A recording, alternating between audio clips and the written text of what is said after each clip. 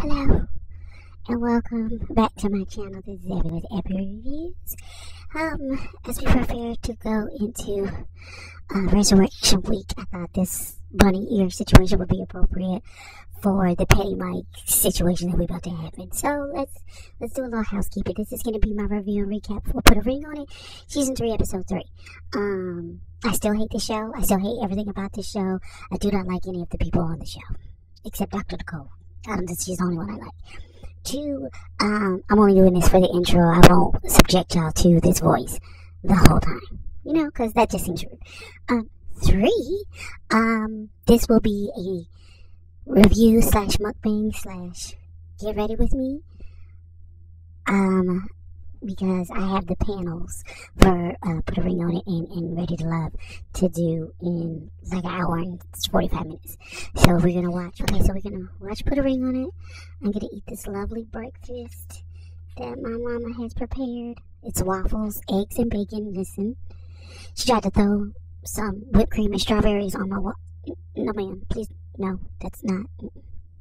I don't. And then she talked about she gonna put syrup on it too. Girl, your stomach is going to. No, ma'am. Not.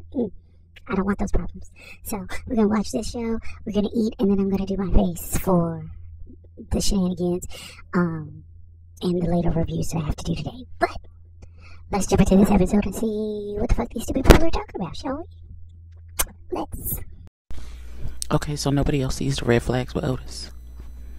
All this talk, I'm gonna have to change my shirt because I wasted syrup. But nobody else sees the red flags. Nobody else sees the all the talk of being traditional and all this talk. I don't think she knows what she wants. One minute she wants to be the sweet submissive girl, and then the next she wants to put her foot down. She's allowed to. Two things you can do both at this. Okay.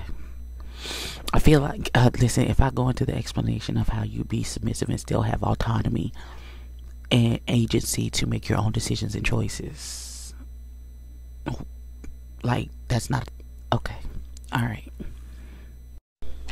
See, this be my issue. So, Kenneth and Shorty are going on dates. Otis and baby girls, Charlene, whatever her name is, going on dates. Bear and the Dragon, they not going on dates, cause she like, I don't know, like, I'm gonna give him problems. At least she was honest. She was like, I'm gonna give him problems every time he goes out on a date. gonna give him problems.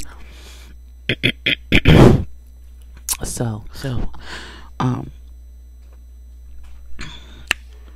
Kenneth dates come to the door. Shorty opens the door, and it's her former intern when she worked at a radio station. And she was doing a morning show.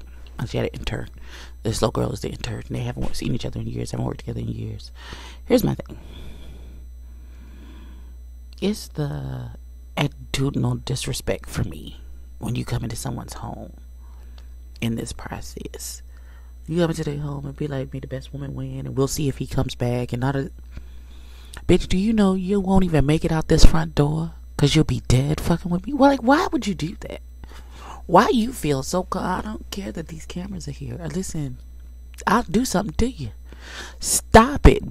Don't be disrespectful. I don't like it. That's another part that I don't like it. I don't like it at all. It's stupid. I hate this show. So Kenneth and baby girl stage is going how it's going. It's great, I guess. I don't know. I don't know. And then we go to Otis and his date, this DJ Millhouse person. Her name is Millhouse. I can't listen. I don't know.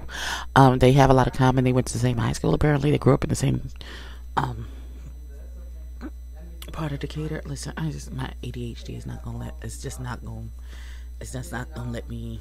It's just not gonna let me be great with that today. I'm gonna have to change my shirt. Yeah. She invites him to see her DJ. He decides to decline. I really thought he was gonna go. I was like, wait a minute, would that be a second date? Is that outside of the process? How would that work? But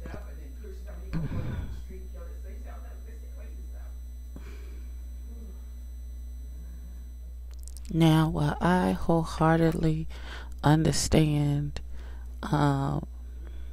You not wanting your man being extra friendly or in a bunch of bitches' faces and shit like that. Because that's how I am. Don't get you and her beat up, okay? But I feel like fooling around with what's the baby girl's name? Whatever the girl's name is. Rick Ross's manager's girlfriend, Shalana, whatever.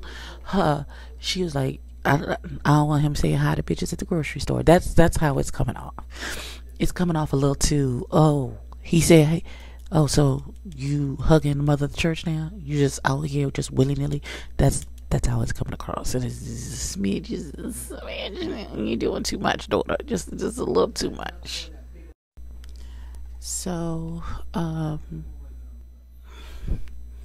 Charlie goes on a date with, we're gonna call him the politician. We're gonna, in terms of attractiveness, he's not particularly my cup of tea, but he's, I guess, a good looking guy.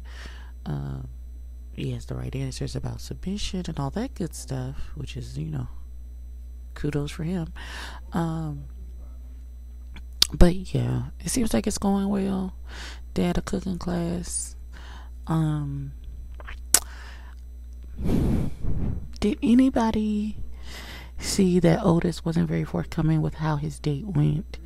And he said that, I would like to be able to tell her how the date went without it being a problem, but I can't mention nothing with any other woman without it being a problem. Did that seem so?